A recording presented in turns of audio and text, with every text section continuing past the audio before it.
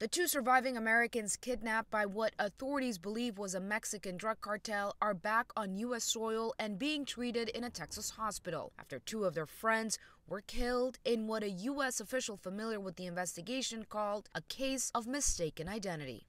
We extend our deepest condolences to their families and friends. The victims' family members say 33-year-old Latavia Washington McGee was trying to get to a clinic for a scheduled medical procedure. She and three traveling companions never made it there. Shaeed Woodward and Zindel Brown were killed. Another, Eric Williams, was injured. The friends got lost on the way to the clinic, a friend of theirs told CNN. And the FBI said the group came under fire from unidentified gunmen. Then they were loaded into the back of a truck and abducted. One person has been detained in connection with the kidnapping.